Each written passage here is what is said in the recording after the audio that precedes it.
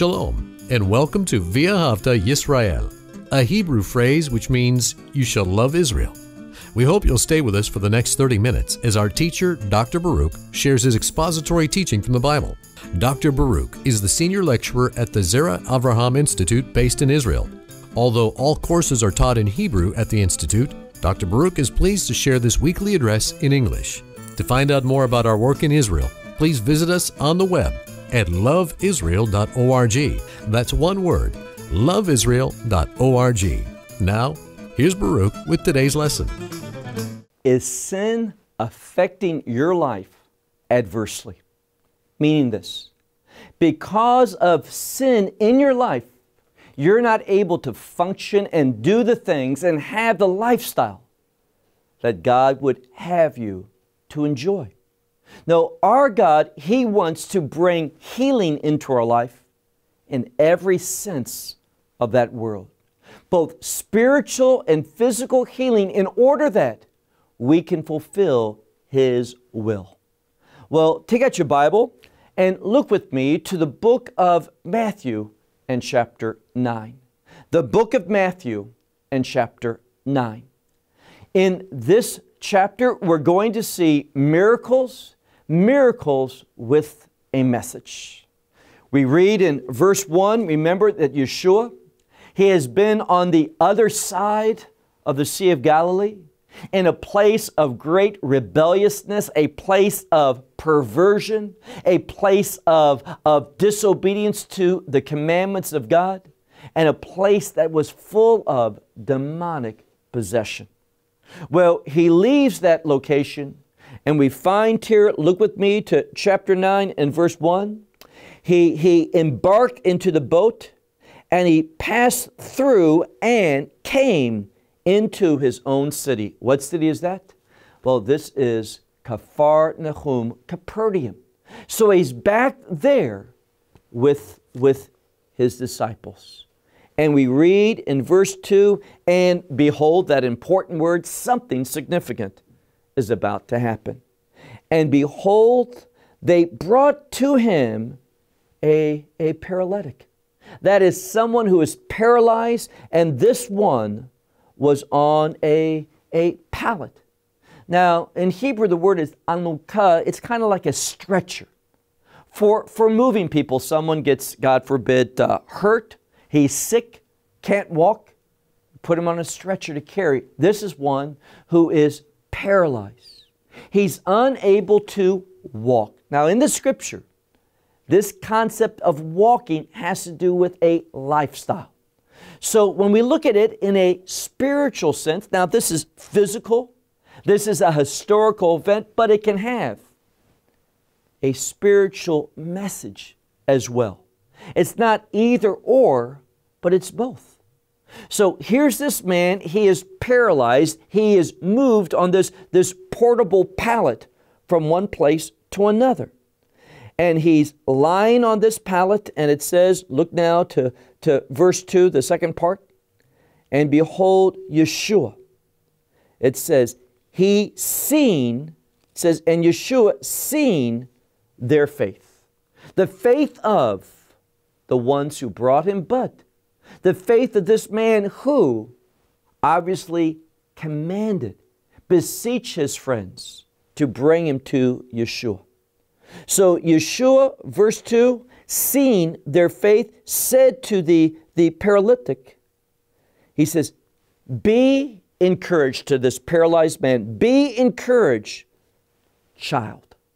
Now, it's not the word son, it's not the word daughter, it has no gender, it is a neuter term meaning child. And this term child speaks of a family relationship. Some scholars point out that it speaks about a term of endearment, recognizing a family relationship with this one. So he says, once more, child, your sins are forgiven of you. I have released you from your sins. Now let me ask you a question. Do you think that's why this one came? Obviously, he came in order to find healing. This one wanted to walk. And he heard about all the miracles that Yeshua had been doing. Miracles healing those who were sick, who were rid with disease, those who were demonic possessed. And he came there, he had faith. And those who brought him, that Yeshua could give him the ability to walk once more. But here's what we need to realize.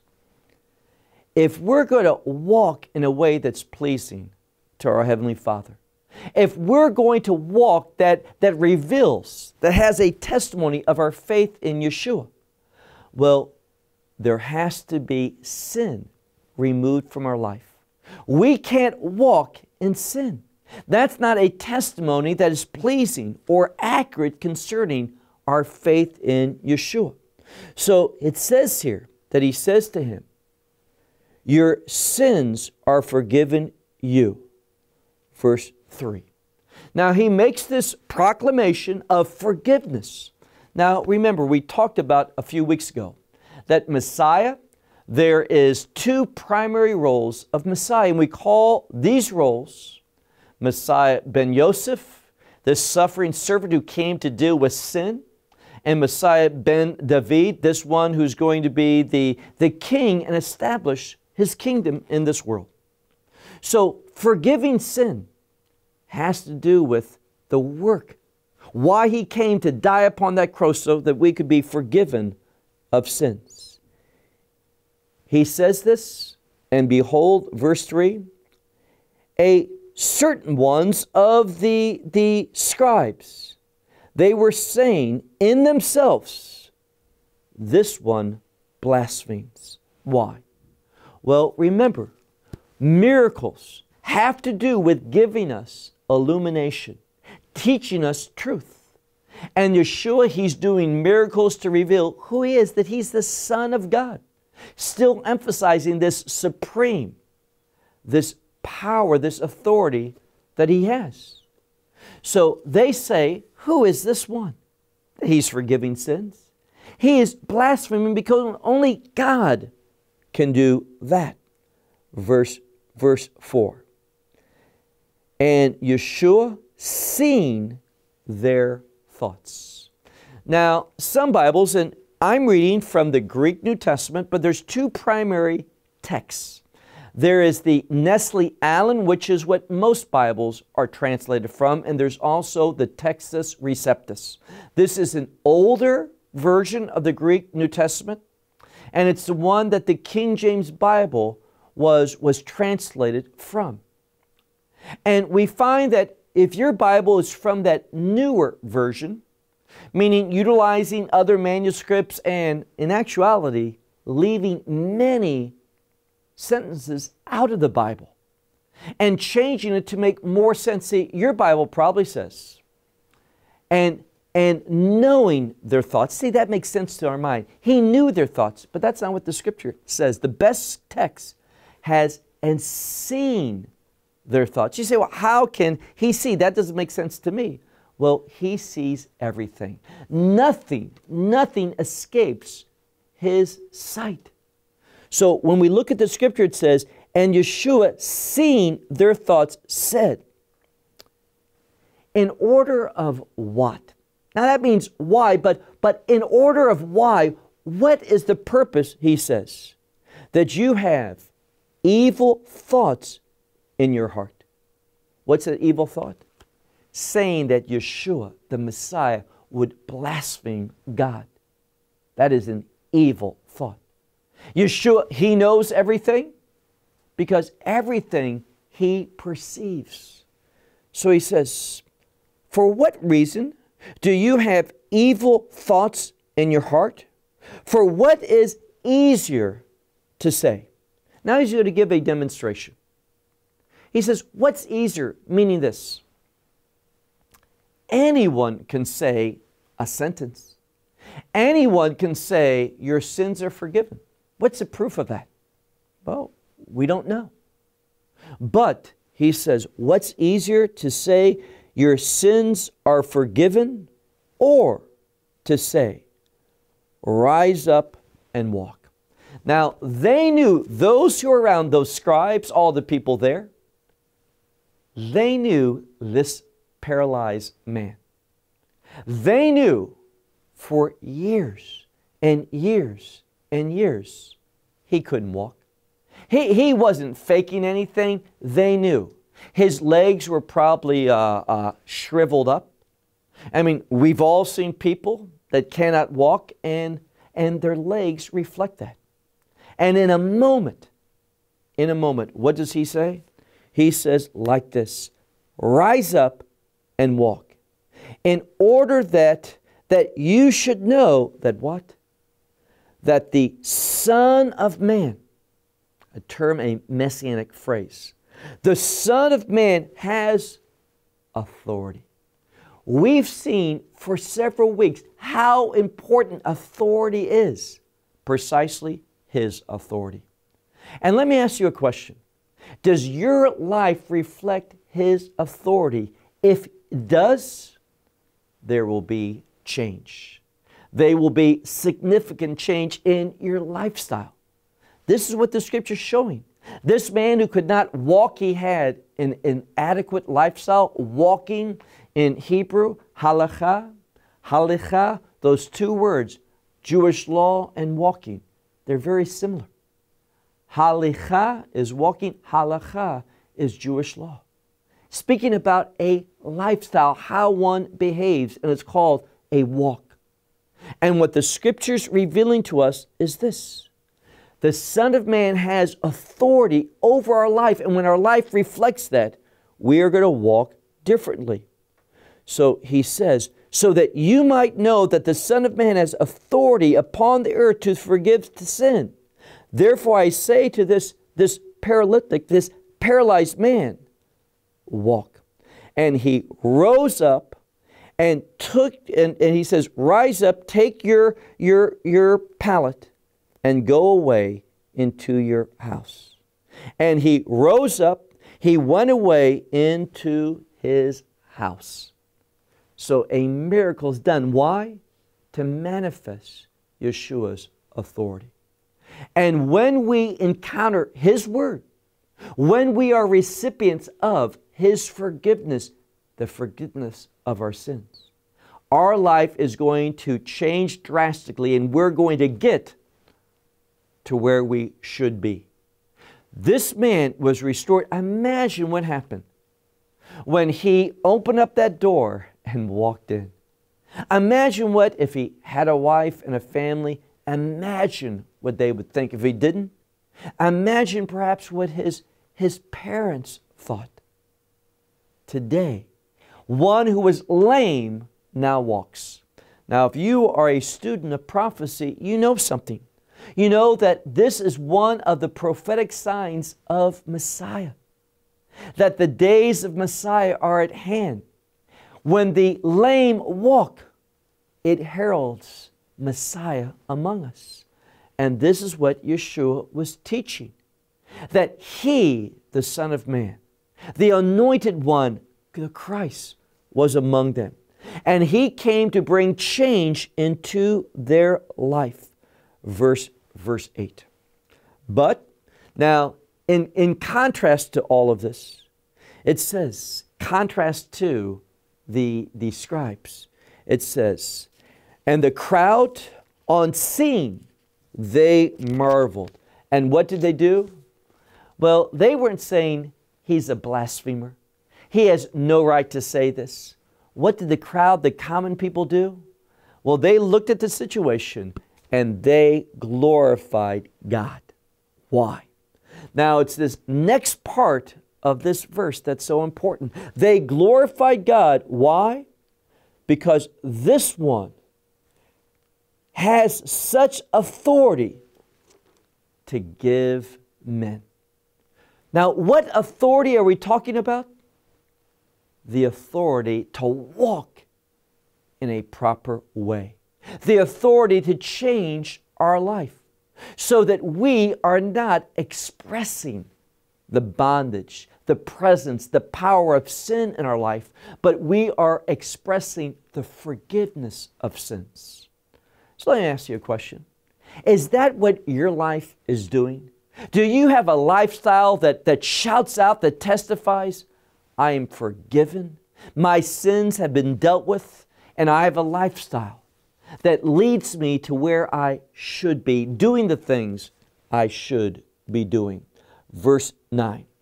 And Yeshua, passing from there, says that he saw a man sitting at the tax house. Now, this man was called Matthew. Now, notice, we see this tax collector, Matthew, and we're going to find that Matthew is a Levite. This one should be in full-time service to God, but he's not. He is serving who? The Roman Empire. He is helping the oppressors of God's people. But what's going to happen? Well, in the same way, and this is drastic, in the same way, would you not agree that it was pretty drastic for someone who had been paralyzed now to walk? Well, now, someone who is emotionally paralyzed to the degree that he would abandon his people, not serve as a Levite, not be one who's blessing and teaching the Israelites the things of God. But what is he doing? He's in full-time service to the Romans. But when Yeshua passed by and saw this man sitting at the tax house, this one called Matthew, Yeshua says to him, follow me. He gave simply an invitation to leave your former life, what you're experiencing today, and make it just that, your former life. He invited Matthew. He says, follow me. And he got up and he followed him. Now, that invitation was just not for Matthew, but it's for all people. But here's an important truth. Yeshua, perhaps the only time that he was going to pass by this place was that day. Perhaps the only time that he would invite Matthew, Matthew, leave this, follow me. And the implication is experience a new life, a different life, a life that's in service to me. And when we do, everything will change. Matthew did something. He got up and he followed Yeshua. May I invite you today to leave a life of sin. Leave a life. See, why would Matthew stop being a Levite and become a tax collector? He was obviously discouraged. I mean, why else would someone leave God's call and embrace the enemies of God's people? He was angry, he was hurt, something had happened. And now Yeshua was inviting him back. Come home, come to where God wants you to be and embrace what God would have you to do. Matthew, wise. Matthew responded in that moment. Verse 10. And it came about that he was reclining, and here again, this is a word for dining, having a meal that usually has a biblical relationship, perhaps a holiday, perhaps some commandment, some special meeting for the purpose of fellowship. So he was dining at home at his own house, and it says, and behold, many. See, Matthew left, and apparently many followed as well. They didn't have to wait for some specific invitation. They heard Matthew change. Matthew. And then therefore these tax collectors, many tax collectors, and many sinners, they came and they dined with Yeshua and his disciples. Now, shouldn't we rejoice? These individuals, they're leaving Rome. They're coming home. They're embracing what God would have them to embrace. But what takes place? Well, it says, when this has happened, the Pharisees, seeing, said to his disciples, on account of why? With the tax collectors and the sinners does your teacher eat? Now, they didn't understand what's going on. See, you can read the Word of God, but until you're His disciple, until you invite Him into your life, until you embrace Him as your Savior, you're not going to be able to digest, you're not going to be able to comprehend and perceive the truth of the Scripture. That's why there's many men and women that teach the Bible, but because they really don't know Yeshua and the life that He wants them to live. No, they've embraced Him for their own purposes. And because of that, they're still in darkness, just like these. They're saying, why? Why does your teacher, he eats with such individuals? Verse 12. But, very important word, it's a conjunction of disunity. See, they're thinking one thing, and Yeshua's come to express something different. But Yeshua, having heard, He said to them, the strong, now your Bible may say the healthy or the ones who are strong, they don't have need for a physician, for a doctor. But the ones having, here again, it's that same word we talked about several weeks ago. It's a word that doesn't mean sick, but it's a word kakos, which is evil. Those having evil, meaning evil in their life, evil penetrating their life, affecting their life.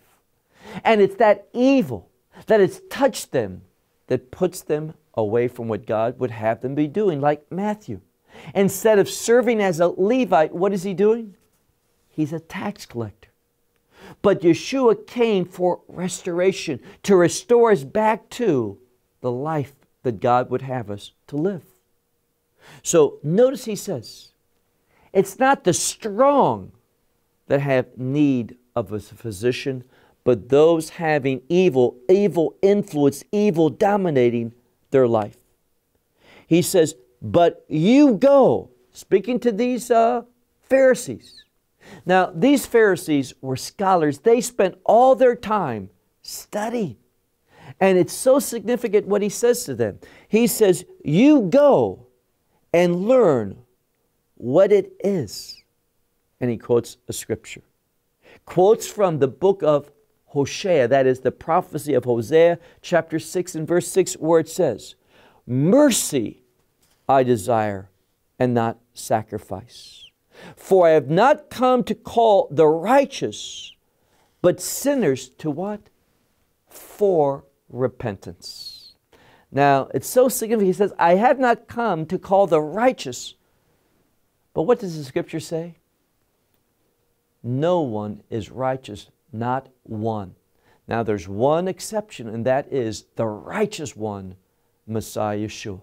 This one who knew no sin. But everyone else, he says, I am here because you have a need. Let me ask you a question. Do you perceive your need of forgiveness? Your need for a radical change in your life? No, when we look at our life apart from the truth of God, apart from the ministry of the Holy Spirit, apart from repentance, do we see a need for change? Do we see that evil is dominating? If you are not filled with the Holy Spirit, you're going to be filled with those things that are displeasing to God. Now, society may not see them as evil, but God does. Society may not see them as wrong, but God says these are wrong. If you have not experienced the truth, then you are in need of repentance. What's repentance? Well, there's a couple different definitions. They're not either or. They're all bringing about an accurate understanding of that term, repentance. Repentance, this word that's used here, metanoia. It means after knowing something or with knowledge. And what does that imply? It implies a change, a turn to God. It's only knowledge, biblical truth, that gives us the knowledge on how to turn to God and express and experience a new life. the life that God wants you to live, the life that Messiah's death enables and empowers you to live. But these religious ones, they didn't understand that. They weren't perceiving that. They were not aware of the change that they needed to make. Why? Because they had done something. And we're going to see this when we get into, for example, Matthew 15. There's other places, but it's so well documented in Matthew 15, and that is this. These Pharisees, they had embraced something, and it wasn't the law of God. It wasn't the commandments. See, Yeshua, this is the problem with many so-called Bible teachers. They think the Pharisees were those who were hanging on to the law. No, no, and no. They were not individuals that were holding on to the law. They had let go of the law of God, the commandments of God, and they had replaced it with what's called Maskoret Haskanim, the traditions of the elders. They were walking, they were learning, they were studying, they were embracing this tradition. The traditions of the elders, that is man's tradition. And what Yeshua teaches us is this. We'll see it in a few weeks. When we embrace the teachings of man, what does that cause us to do? He's very clear. When we follow the teachings of man, we forsake the commandments of God. And when we're not aware of the commandments of God, we're not going to be living a lifestyle that we ought to. And that's why he speaks about at the end of this passage, this need for repentance.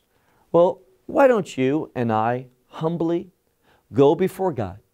We all understand our need of forgiveness because there's sin in our life to some degree.